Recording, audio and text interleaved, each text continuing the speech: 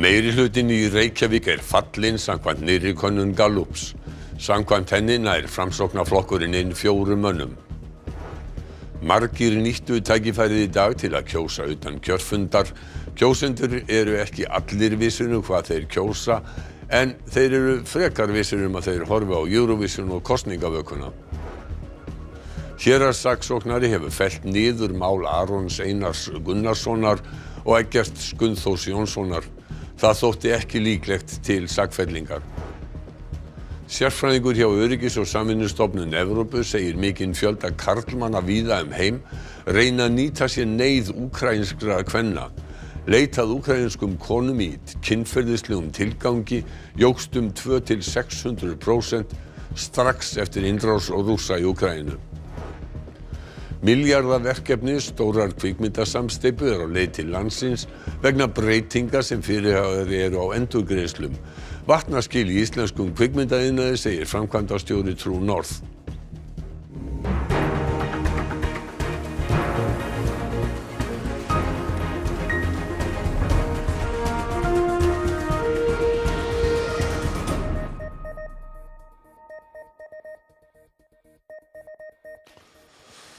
Gott kvöld. Framsóknarflokkurinn nær inn 4 mönnum í borgarstjórn samkvæmt þjóðarpúlsi Gallups. Píratar bæta við sig manni en það dugar ekki til þess að núverandi meirihluti haldi því Samfylking og Viðreisn tapa 1 manni hvor. Könnunin var gerð 9. til 13. maí. Í úrtækinu voru tæplega 2700 manns, þátttökuhlutfall var rúm 48%. Samkvæmt niðurstöðunum fær Samfylkingin 24% og fer hún úr 7 borgarfulltrúum í 6. Sjálfstæðisflokkurinn fær 21,5% og fær 6 fulltrúa í stað 8 áður. Framsóknarflokkurinn fær 17,5% og fær 4 borgarfulltrúa, flokkurinn ekki með neitt núna. Pírata fá 13,2% og fáðu 3 fulltrúa en voru með 2. Sósíalistaflokkurinn fær 6,9% og hann heldur 1 fulltrúa sínum. Viðreisn fær 6% og fær 1 fulltrúa í stað 2 áður. Vinstri græn fær 4,5% og haldaðu 1 fulltrúa sínum. Flokkur fólksins fær 3,6% og heldur 1 borgarfulltrúa sínum. Fylgi Miðflokksins 2% og tapar hann sínum 1 fulltrúa. Ábyrg framtíð fær 0,6% og Reykjavík besta borgin 0,3%. Meirihluti Samfylkingarinnar, Pírata, Viðreisnar og Vinstri grænna nú með 12 borgarfulltrúa af 23. Samkvæmt könnuninni fær hann 11 fulltrúa. Sáralitlar breytingar þarf að fylgi flokkana frá niðurstöðum könnunarinnar til að fjöldi borgarfulltrúa breytist. Oddvitar framboðanna í Reykjavík eru að gera sig klára fyrir kappræður í sjónvarpssal á eftir. Í ljósi þessarar könnunar þá hlýtur mig að gera ráð fyrir því að andrúmsloftið sé þungið spennu. Þóra Arnórsdóttir og Höskuldur Kári Skram. Já, ég held að sé alveg óhætt að búast til töluverðu spennu hérna í kvöld þegar fulltrúar allra 11 framboðanna í Reykjavík koma saman í síðustu oddvita umræðunum fyrir kosningar. Frambjóðendur hafa væntanlega verið eins og þeytispjöld í dag að ræða við Reykvíkinga og í kvöld verður enda hnúturinn bundinn á þessa kosningabaráttu. Það því töluvert mikið í húfi. Og einmitt þess vegna þá vonumst við náttúrulega eftir líflegum en jafnframt upplýsandi umræðum sem auðvelda kannski einhverjum að gera upp hug sinn og eða skipta skoðun. Og miðað við síðustu fréttir staðan mjög spennandi í Reykjavík og fá atkvæði sem skilja á milli feiks og ófeiks ef svo má orðið komast. Það því tilvalið að fylgjast með oddvitunum eigast við í kvöld þar sem allt verður lagt í sölurnar. Útsending hefst klukkan 20:15 á eftir. Við Höskuldur klökkum að minnst til að spyrja þau spjörunum úr. Við sjáumst klukkan korter yfir 8. Já, takk fyrir það. Við erum ekki búin að segja skiljum við kosningarna því kjósendur ekki allir búnir að ákveða sig hvað þeir ætla að krossa við á kjörseðlunum á morgun. Að minnstakosti ekki þeir sem að fréttastofu hitta á förnum vegi í dag. En þeir ætla ekki að missa af Eurovision frekar en kosningunum. Meðan við langa röðina á utankjörfundarstaði í Holtagörðum í Reykjavík eftir hádegi mjög mikil kjörsókn. Eða þá að margir eru að fara út úr bænum eða kannski uppteknir. Ætlar að kjósa? Já, ég ætla að kjósa. Gefur eitthvað upp hvað þú kýst? Nei, ég veit ekki hvað ég ætla að kjósa. Akkur erfitt að velja? Ég bara næ einhver sambandi við þessi framboð. Nei, ég ætla að hafa leynilega kosningar. Já, einmitt. Þær eru það líka. Já, þær eru það líka. Ætlar að fara á Eurovision á morgun? Já, kannski meðfram. Það getur verið. Nei, ég ekki búin að ákveða mig. Eftir hverju velurðu? Nú stórt spurt, en fátt svör. Ég gef ekkert upp. Not yet. Tomorrow anyway, going to what? Ég held ég ætla að kjósa kattaflokkinn. Réttaflokkinn. En sem mikilvægara allar að horfa á Eurovision? Já, örugglega með báðum augunum. Og svo horfa á bikarleikinn hjá Liverpool líka. Og viltu gefa upp hvað þú kýst? Nei, ég ekki alveg klárað. En allar að horfa á Eurovision? Já. Svona næstu því. Já. Í hvað sveitafélagi kýstu? Reykjavík. Já. Var ekki erfitt að velja milli allra þessara framboða? Jú, svolítið. Hvað með Eurovision, allar að horfa á það? Já, sjálfsögðu. Hvar lendum við í Eurovision? Já, þetta eru bara sigurvegarar, þessar stelpur. Já, og krakkar. Allar að horfa á Eurovision og kosningavökuna þá annað kvöld? Já. Í hvað sæti lendir Ísland? Oh my god, þetta var erfið spurning. Heyrðu, eigum að segja, hvað var að segja, 12? Nei. Jú, 12. sæti, áfram Ísland. Hér í Holtagarðum í Reykjavík þá eru margir að nýta tækifærið til þess að kjósa utan kjörfundar. Ég fór hérna sjálf í gærkvöld og það var fjöldi fólks að vinna og þetta gekk alveg smurt. En hvernig þetta Sigríður núna, hvernig kjörsóknin? Hún mjög góð hjá okkur. Það eru þegar rúmlega 2500 manns búin að koma til okkar í dag og frá því opnuðum við hafa komið 16.600 og kosið á höfuðborgarsvæðinu. En hvernig það miðað við síðustu kosningar til sveitarstjórna 2018? Þetta 3000 fleiri sem hafa komið. Þegar kjörstaðnum lokaði daginn fyrir kosningar hjá okkur 2018 þá höfðu við 13.300 greitt atkvæði. Þannig en það alltaf meiri kjörsókn í alþingiskosningum, en hvernig þetta með morgundaginn? Nú hafið þið opið á morgun, en hvernig verður atkvæðunum komið á réttan stað? Ja, það opið fyrir þá sem ekki komast í sína kjördeild, en kjósandi ber sjálfur ábyrgð á því að koma atkvæðinu sínu til skila. Og það eru margir sem nýta sér það allavega með við síðustu reynslu? Já, það var mjög mikið að gera hjá okkur í alþingiskosningunum í fyrra, mikið að gera á kjördegi. Takk fyrir þetta, Sigríður sýslumaður, og það allavega eitt víst með morgundaginn að hann verður mjög spennandi. Takk fyrir það. Kosningavaka RÚV verður á sínum stað annað kvöld og hún hefst klukkan 21:50 á aðalrás sjónvarpsins. Þannig háttar til í ár að sveitarstjórnarkosningarnar eru sama dag og úrslit Eurovision söngvakeppninnar sem verður einnig sýnd á RÚV. Eurovision hefst klukkan 7 og verður á aðalrás sjónvarpsins þangað til skipt verður yfir á kosningavökuna 10:10. Þá heldur Eurovision áfram á RÚV 2. Þeir sem að vilja horfa á keppnina frá upphafi til enda geta haft stillt á þá stöð frá byrjun því að útsendingin hefst líka á RÚV 2 klukkan 7. Héraðssaksóknari hefur fellt niður mál á hendur knattspyrnumönnunum Aroni Einari Gunnarsinni og Eggerti Gunnþóri Jónsinni. Þetta staðfestir Einar Oddur Sigurðsson lögmaður Arons Einars í samtali við fréttastofu. DV greindi fyrst frá. Leikmennirnir voru sakaðir kynferðisbrot í Kaupmannahöfn árið 2010. Einar Oddur segir að tilkynningum niðurfellingu málsins hafi borist í dag, þar sem segir að málið sé full rannsakað og ólíklegt teljist að það leiði til sakfellingar. Einar Oddur segir Aron Einar fagna niðurstöðunni. Aron Einar sem spilar í Katar hefur ekki verið valinn í landsliðshópinn síðan að málið komst í hámæli og stjórn FH tók Eggert Gunnþór úr liðinu í byrjun tímabilsins á meðan rannsókn stóð yfir. Aðild Svía að Atlantshafsbandalaginu dregur úr hættu á stríðsátökum í Norður-Evrópu. Þetta niðurstaða skýrslu sænsku stjórnmálaflokkan á þingi öryggismál landsins. Forseti Tyrklands hefur efasemdir aðild Finna og Svía að bandalaginu. Þeir 8 flokkar sem eiga sæti á sænska þinginu héldu sameiginlegan blaðamannafund þar sem mat þeirra í öryggismálum var kynnt, sem var í raun mat á áhrifum þess að Svíar gengju í Atlantshafsbandalagið. Ett väpnat angrepp mot Sverige inte kan uteslutas. Sverige skulle behöva stöd med tröskelhöjande och skyddande åtgärder under anslutningsperioden. Það fáist aðeins með fullri aðild. Búist við að ríkisstjórn Svíþjóðar tilkynni aðildarumsókn á sunnudaginn en þingið þarf að samþykkja hana. Eitt NATO-land hefur þó lýst efasemdum aðild Svía og Finna. Skandinav ülkeleri ne yazık ki terör örgütlerinin adeta misafirhanesi gibi. PKK'sı, DAEŞ-KPC'si İsveç'te, Hollanda'da yuvalanmış durumdalar. Utanríkisráðherra Svíþjóðar kannaðist ekki við þessa andstöðu þegar þetta var borið undir hana, en allar aðildarþjóðir verða að samþykkja inngönguna til að hún verði að veruleika. Þetta eru tímamót sem að Úkraínustríðið hefur leitt af sér Hallgrímur. Það voru önnur slík í dag. Jú, mikið rétt. Það var sem sagt verið að fara í fyrstu réttarhöldin vegna stríðsglæps í Úkraínu. Í þessum sem framin var í þessum stríðsátökum.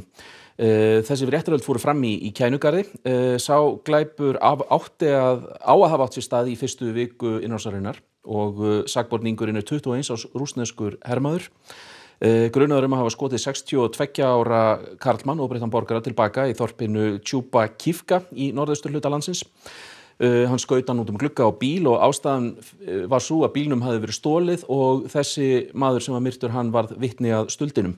Hermaðurinn á yfir höfði sér lífstíðarfangelsi ef hann verður fundinn sekur en þetta verður alls ekki síðasta málið því Rússar eru sakaðir að hafa myrt 100 óbreyttra borgara frá því að stríðið hófst. Við víkjum aftur að aðildarumsókn Finna og Svía. Getur Tyrklandsforseti Erdogan stöðvað þá umsókn? Já, hann getur gert það, en það annar mál hvort hann gerir það. Sérfræðingar halda þessi ummæli séu nú kannski til þess að svona tékka á því hvort að einhver andstaða sé við aðildina hjá öðrum löndum, en telja samanskapi ólíklegt að hann muni stíga það skref að vera einn á móti öllum. Það komi honum bara í verri stöðu. Stríðsglæparéttarhöldin, þau vitna stríðsglæpi mögulega Rússa. En það eru annars konar glæpir sem að tengjast þessu stríði sem að menn hafa verið að fjalla í dag. Já, þeir sem hafa þurft að flýja heimili sín og eigum sárt að binda eru oft berskjaldaðir fyrir ýmiss konar ógnum og þá ekki síst við konur. Leit að úkraínskum konum í kynferðislegum tilgangi á netinu jókst 200 til 600% strax fyrstu vikuna eftir innrásina í Úkraínu. Og sérfræðingur hjá Öryggis- og samvinnustofnun Evrópu segir mikinn fjölda karlmanna reyna að nýta sér neyð úkraínskra kvenna á flótta og til þess notið helst internetið. 6 milljónir hafa flúið frá Úkraínu eftir að her rússneska stjórnvalda réðist inn í landið í lok febrúar. Mikill meirihluti þeirra eru konur og börn. Á meðan flest vilja rétta fólki í neyð hjálparhönd, sjá aðrir sér leika á borði og nýta sér neyð annarra. What we learned is that online searches for Ukrainian women, Ukrainian pornography, Ukrainian escorts spiked dramatically in the opening weeks of the war and have continued to stay at a high level. And when I say dramatically, I mean between 200 and 600%. Ritchie fer fyrir deild innan Öryggis- og samvinnustofnunar Evrópu sem best gegn mansali og kynferðisofbeldi í stríði. Í samvinnu við ýmis tæknifyrirtæki aflaði deildin þeirra upplýsinga að leit eftir úkraínskum konum í kynferðislegum tilgangi hefði rokið upp öllu valdi í ríkjum stofnunarinnar. There was a lot of talk online, for example, in online platforms where sex buyers go, brothels, sexual service websites, promoting the idea of gaining access to Ukrainian women, and that again creates a concern for us. Meðal verkefna ÖSE að leiðbeina og hjálpa 57 aðildarríkjum stofnunarinnar að berjast gegn mansali. We see that there's a large demand for vulnerable women. We see that men are acting on that, and particularly they're using online networks to make that access. So these are the areas of concern for us and the areas where we're urging governments to take strong action right now. Nánar verður rætt við Ritchie í fréttaskýringaþættinum heimskviðum sem á dagskrá Rásar 1 eftir hádegisfréttir á morgun. Innviðaráðherra því hlynntur að ríkið gangi inn í kaup á jörðinni Heiði sem liggur að Fjaðrárgljúfri og það til skoðunar í ríkisstjórn. Fjaðrárgljúfur viðkomustaður 100.000 ferðamanna á ári. Auðlinda- og umhverfisráðherra hefur enn sem komið ekki gefið kost á viðtali varðandi Fjaðrárgljúfur og jörðina Heiði. Málið sé í vinnslu. Samþykkt tilboð komið í jörðina frá Íslensku félagi ferðaþjónustu. En stjórnvöld eiga kost á að nýta forkaupsrétt. Landareignir og jarðir sem hafa mikið náttúruverndargildi, þær eru teknar til sérstakra skoðunar þar sem ríkið á það forkaupsrétt samkvæmt náttúruverndarlögum. Umhverfisráðuneytið að leggja mat á þetta núna og hefur til þess frest fram í júní og ég fylgist bara grannt með því. Hátt í 50 milljónir hafa farið í uppbyggingu við Fjaðrárgljúfur síðasta áratug. Stígar, útsýnispallar og salernisaðstaða eru þar fyrir tilstilli framkvæmdasjóðs ferðamannastaða. Sjóðsreglur kveða á að ekki sé hægt að fá styrk þar ef taka á gjald af ferðafólki.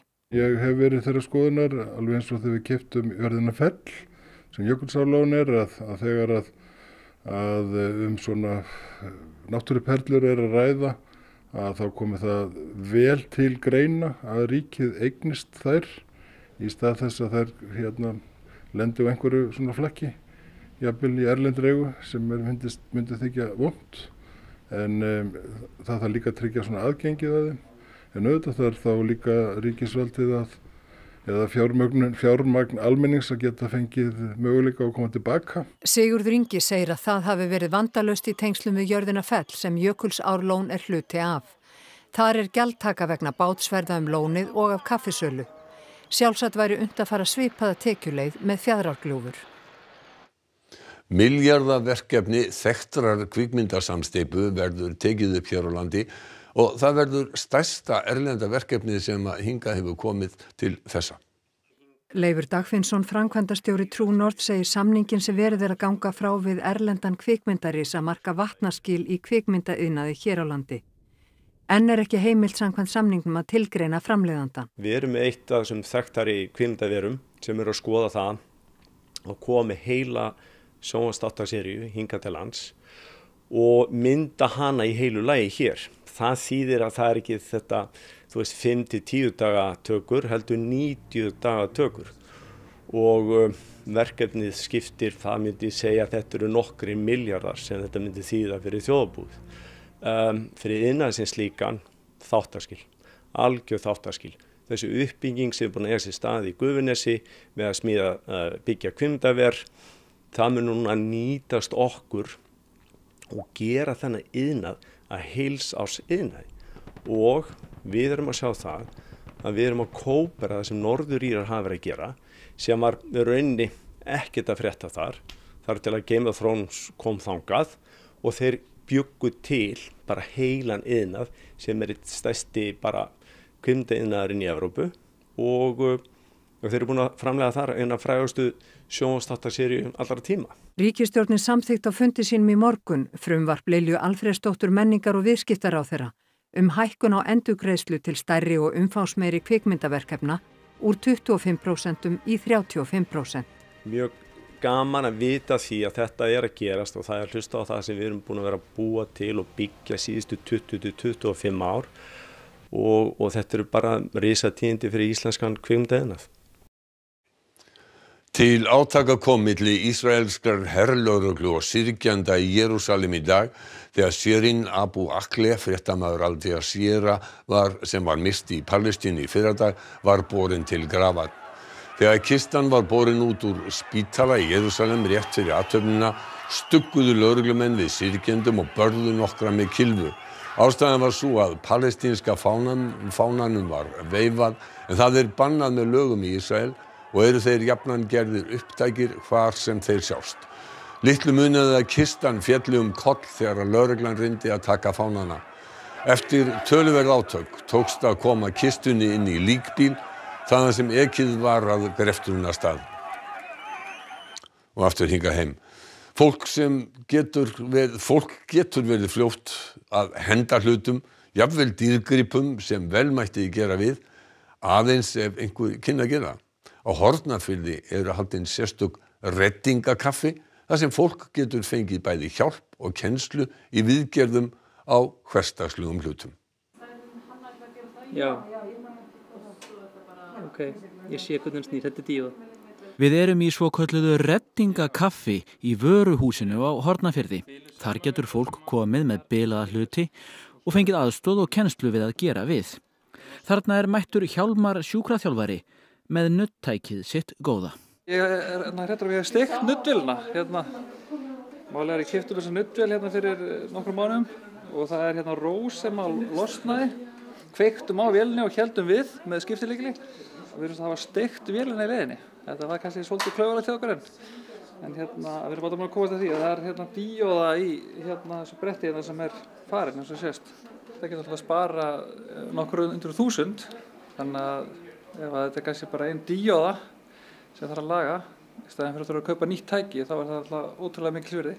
Það búið að gera við ýmsa hluti, búið að laga reiðhjól, Það búið að vera að laga hluti sem hafa brotnað og þurft að líma saman. Það var mjög skemmtilegt hérna fyrir jólin að þá vorum við að gera við fullt af jólaserjum. Það var gert við eina jólaserju sem var frá 1950, það var mjög gaman. Síðan þetta föt, rennulásar og svona alls konar, sem fólk getur lært að gera sjálft, koma í lag. Og viðgerðin hefst, ný díóða lóðuð á sinn stað og þetta svo skemmtilegt að menn gleyma alveg að fá sér kaffi. Bara nú erum við búin að setja hérna nýja díóðu og þá bara næsta skref að pröfa að setja saman og að hvort þetta virki. Og græjan snýst, en ekki eins og hún á að snúast. Niðurstaðan, panta þarf nýja svona plötu frá framleiðanda. Það samt miklu betra en að henda öllu tækinu. Mjög gott fyrir umhverfið, það þurfum ekki að fara að kaupa meira dóti, þannig ég held að það sé mjög gott innlegg í þá umræðu. Hrafn Guðmundsson veðurfræðingur boðar gleðitíðindi. Hann segir að nú sjái loksins fyrir endan á vorhretinu og næstu daga fari hitinn hækkandi. Á morgun verður gott kosningaveður allt land, austan, gola eða kaldi og úrkomu lítið fyrir norðan og birti til. Syðra megi búast við skúrum en þó verður bjart framan af degi suðvestanlands.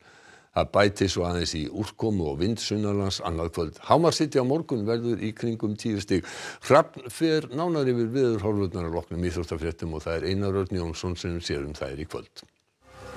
Val vantar nú aðeins 1 sigur til að verða Íslandsmeistari karla í körfubolta í fyrsta sinn í 39 ár. Valur lagði Tindastól í spennuleik í gærkvöldi. Rúnar Sigtryggsson verður næsti þjálfari karlaliðs Hauka í handbolta. Hann segir markmiðin á Ásvöllum skýr. Það skiptir höfuðmáli að vera með í baráttunni.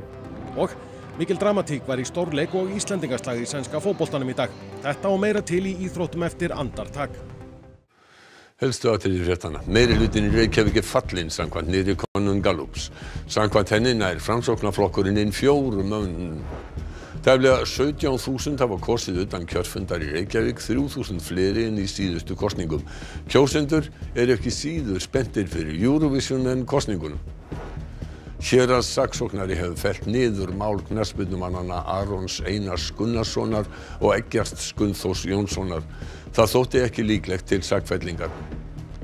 Sérfræðingur hjá Öryggis- og samvinnustofnun Evrópu segir mikinn fjölda karlmanna víða heim reyna að nýta sér neyð úkraínskra kvenna. Leit að úkraínskum konum í kynferðislegum tilgangi jókst 200–600% strax eftir innrás Rússa í Úkraínu. Næstu fréttir í útvarpi og sjónvarpi klukkan 10 í kvöld. Vefurinn alltaf uppfærður allan sólarhringinn. Þessum fréttatíma lokið. Njótið helgarinnar og verið sæl.